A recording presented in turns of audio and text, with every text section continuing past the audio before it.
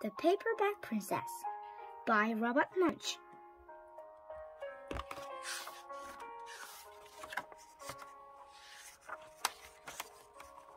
Elizabeth was a beautiful princess.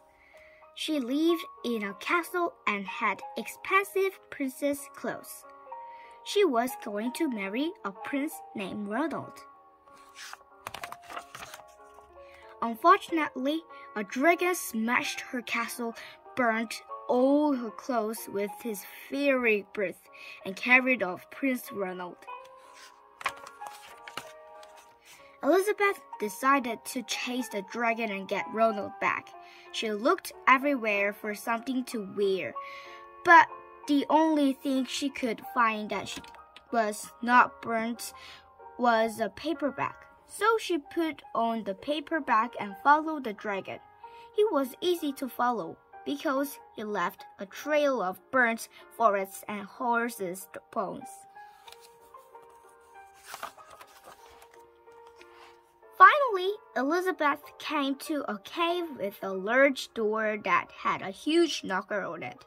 She took hold of the knocker and banged on the door.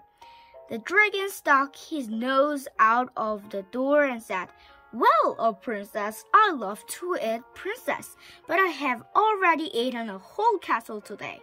I am a very busy dragon. Come back tomorrow."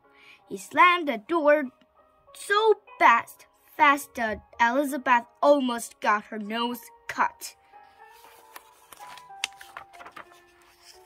Elizabeth grabbed the knocker and banged on the door again. The dragon stuck his nose out of the door and said, "Go away, I love to eat princess, but I have already eaten a whole castle today. I am a very busy dragon. Come back tomorrow." "Wait!" shouted Elizabeth. "Is it true that you are the smartest and fiercest dragon in the whole world?" "Yes," said the dragon. "Is it true," said Elizabeth, "that you can burn up 10 forests with your fiery breath?"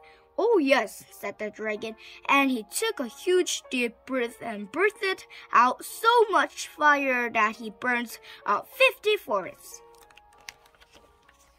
"Fantastic," said Elizabeth, and the dragon took another huge breath and breathed out so much fire that he burnt up 100 forests. "Magnificent," said Elizabeth, and the dragon took another huge breath. But this time, nothing came out. The dragon didn't even have enough fire left to cook a meatball. Elizabeth said, "Dragon, is it true that you can fly around the world in just 10 seconds?" "Why, yes," said the dragon, and jumped off and flew all the way around the world in just 10 seconds. He was very tired when he got back, but Elizabeth shouted, "Fantastic! Do it again!" So the dragon jumped up and flew around the whole world in just 20 seconds. When he got back, he was too tired to talk, and he lay down and went straight to sleep. Elizabeth whispered very softly, "Hey, dragon!" The dragon didn't move at all. She lifted up the dragon's ear and put her head right inside. She shouted as loud as she could, "Hey, dragon!" The dragon was so tired he didn't even move. Elizabeth walked right over the dragon and opened the door to the cave. There was Prince Ronald. He looked at her and said, "Elizabeth, you are a mess. You smell like ashes. Your hair is all tangled, and you are wearing a dirty old paperback. Come back when you are dressed like a real princess." "Ronald," said Elizabeth, "your clothes are really pretty, and your hair is very neat. You look like a real prince, but you are bum. They didn't get married after all."